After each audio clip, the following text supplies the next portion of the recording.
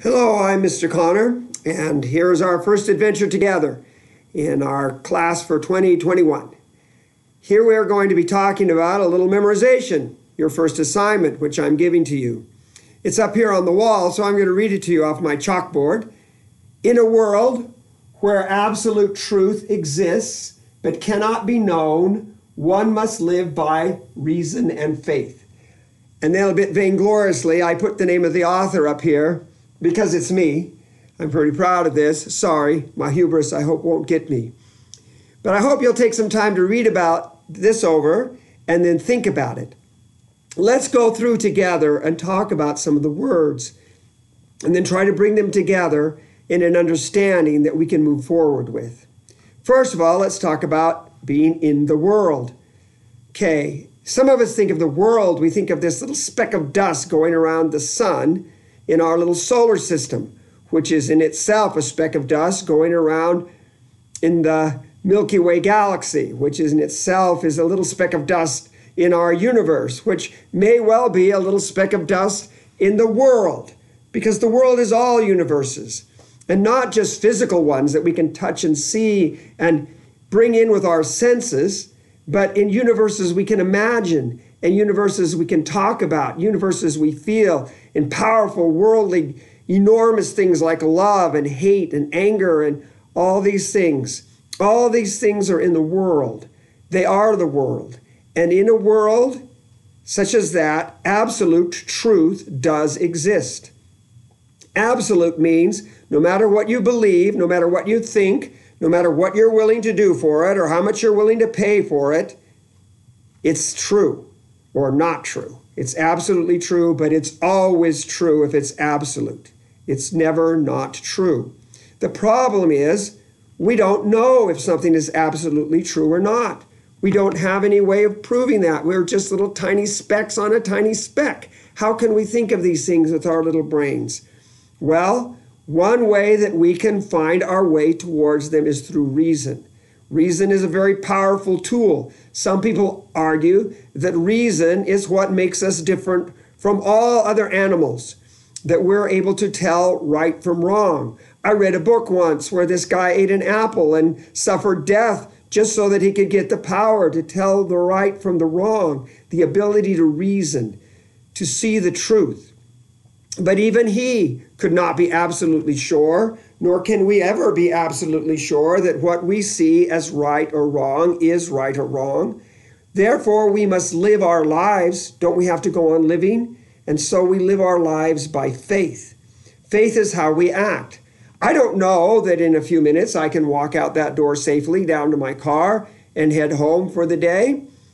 Maybe as I walk out that door, I'll drop into a giant pit and be falling through a hole in time for eternity. I don't know, but I don't think that's reasonable. And so I have faith that I can walk out through that door and go into it. Reason tells us that, for example, Mr. Connor is holding a pencil. My senses tell me I'm seeing it. But of course, by the time you're watching this, Mr. Connor is completely somewhere else and he's not holding a pencil. And maybe this pencil is just generated by computer magic, however they do that, and it's not really here. So you have to admit that an absolute truth does exist. Let me give you one that your reason might be very hard to beat on. Mr. Connor is either holding this pencil or he is not. Wow, that statement seems to be pretty absolute, and we can take pretty good confidence that it's true. But remember, our reason is what guides us through life. We look at all the alternatives, we listen to all points of view, and then we search into our soul to find what is reasonable and what is true. That's how we figured out that it wasn't reasonable for one man to rule an entire country or one tiny island to rule a continent. We'll talk about these things as we study world history and American history and even Greek and ancient Roman history. It's going to be really a great deal of fun as we talk about all these things. But we have a great power, which is reason, the power to tell right from wrong, the power that makes us human. But even that can be tricked. Our reason can be tricked. People make mistakes all the time. That's why we have so much confusion and difficulty in the world. But we have to live. We have to move on. And so we live by faith. So when it comes time for me to go home, I'm going to pack up my gear and head out the door. I'm sending this video out for you to watch. It's reasonable that you will watch it because it's an assignment. And I have faith that you'll take the time to learn the sentence.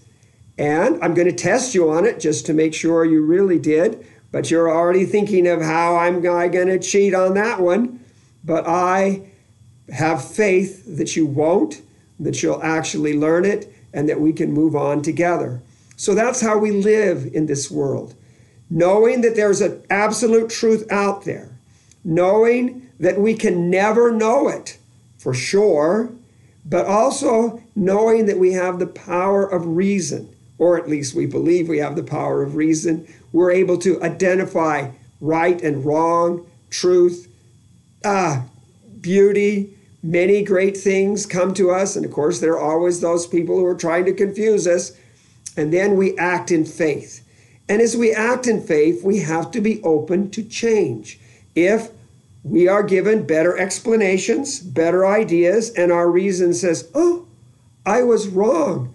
It really doesn't do any good to protect us by burning witches to keep them from cursing our children for getting smallpox. We have to come up with a vaccine. Maybe that's the way to live our lives, to move forward in faith.